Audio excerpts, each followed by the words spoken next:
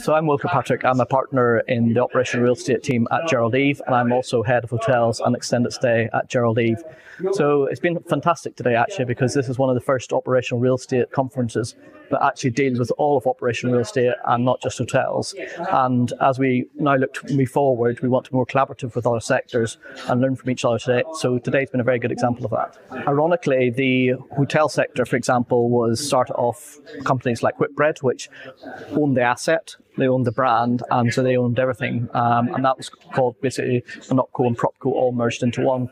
What companies then went to do was go asset light, and they basically tried to sell off all of their assets or merge them away into other vehicles. So, for example, if Accor Hotels took all of their properties and put them into a company called Accor Invest, which is a separate company, and then kept the OpCo as a separate. So the PropCo was Accor Invest, and the OpCo was Accor main business.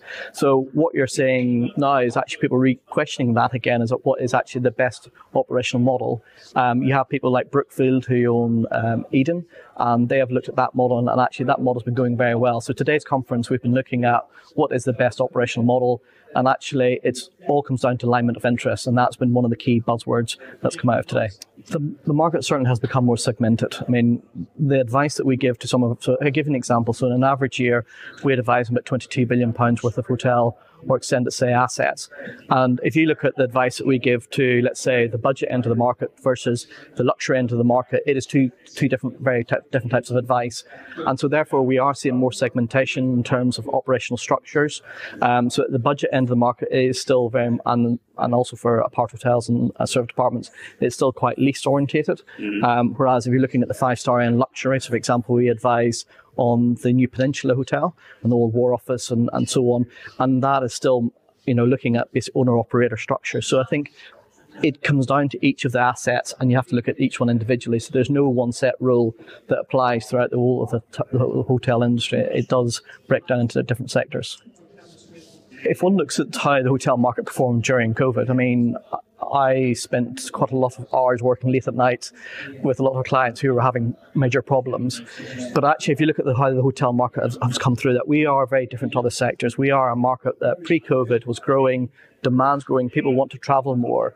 And actually, our market was very, very strong pre-COVID. So what that meant is during COVID and the recovery, if you look where the KPIs are today for hotels in terms of top line revenue and so on, we are much better than we ever thought we would be. Obviously, there's headwinds in terms of costs, but that's affecting everybody across the sector. However, the hotel world is a very dynamic world. We are able to change and evolve. So I can give you an example. For a 5-star hotel, previously, if you went to the 5-star hotel, the doorman would never check you in. His job was a doorman. He didn't do any other functions.